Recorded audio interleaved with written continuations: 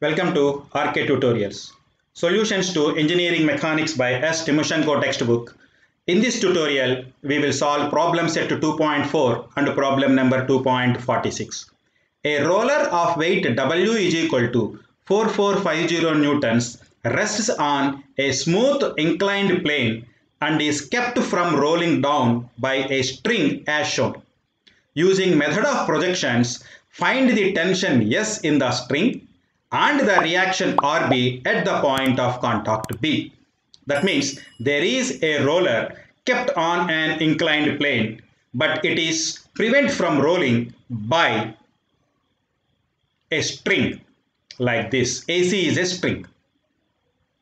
Our interest is to find the force that is developed in the string AC and also the reaction force that developed at this surface.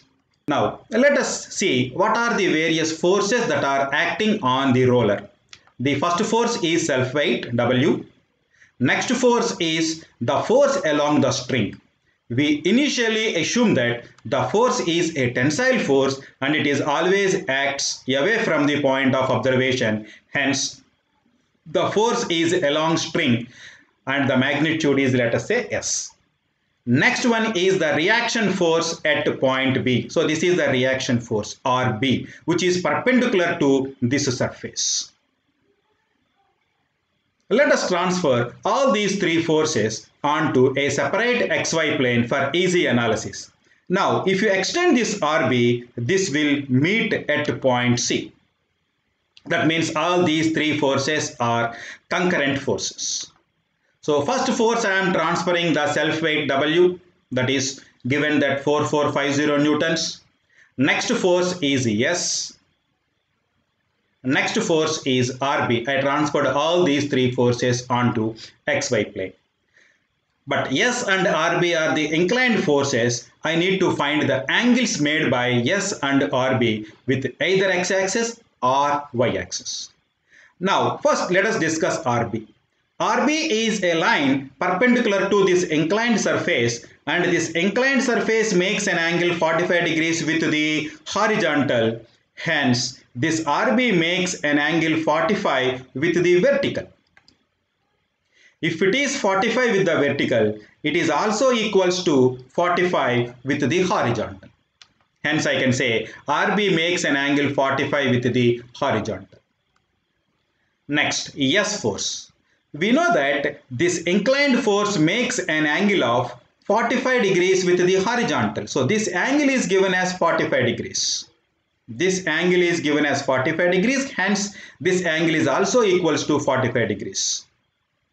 I want to find the angle made by this string with the horizontal. That means this angle I want to find. So the total angle is 45, given that this is 50. So this angle is equal to 30 degrees. So that means the S force makes an angle of 30 degrees with the horizontal.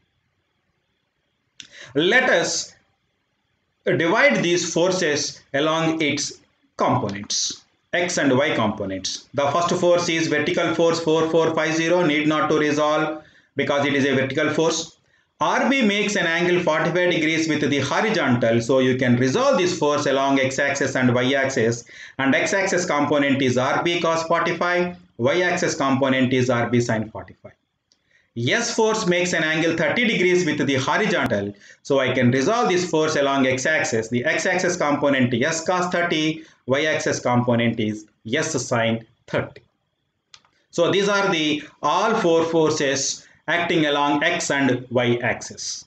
And since the total system is under equilibrium, net force along x-axis is 0, net force along y-axis is 0.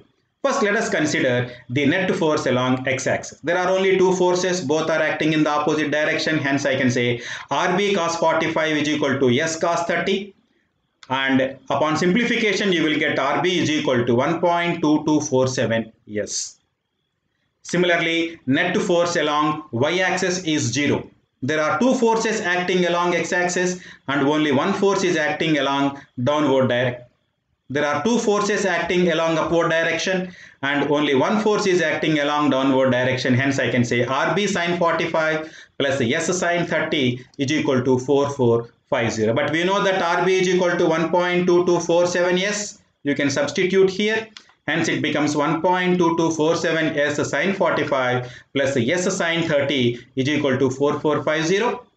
And you can further you can simplify, and you will get 1.366 S is equal to 4450, or the S value you will get 3257.7 newtons. And you can substitute this S value here to get the value of RB. So from equation 1, RB is equal to 1.2247 S. Upon substituting, you will get the value of RB 3989.7 newtons. Hence, S is equal to 3257.7 newtons and RB is equal to 3989.7 newtons are the answers for this problem.